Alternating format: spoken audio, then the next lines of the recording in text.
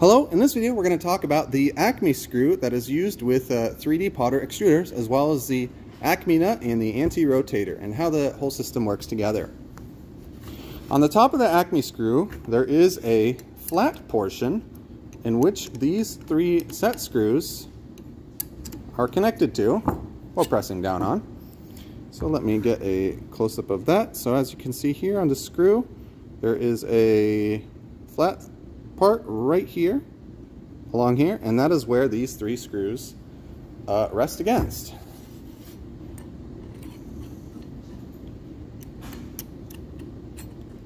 And for the tightness of these set screws, they just have to be finger tight. They do not need to be tightened down very much at all.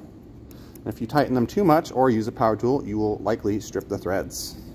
So please just be gentle with being a finger tight here. Next step, if this screw looks dirty at all, we should go ahead and clean it. The best way to clean this screw is with the Acme driver tool with a drill. And so you can use a drill with a microfiber cloth like so.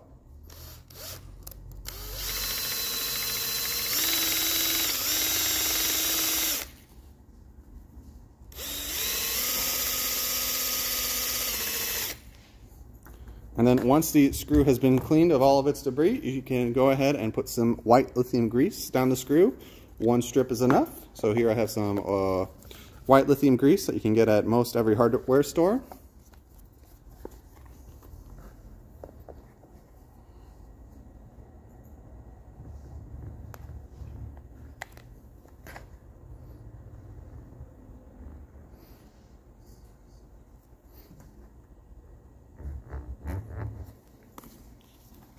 And I'm going to give that small line a little bit of a rub-in.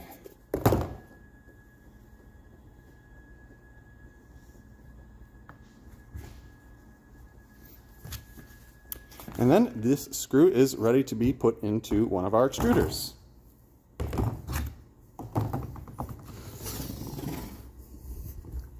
So to put this screw into one of our extruders, you can use again the Acme driver tool with a drill.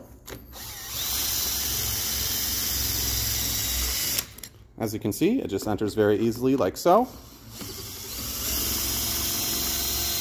And then once it makes contact with the piston, with the material inside of your extruder, you can then put on the anti-rotator, which is the long square tube included with your extruder.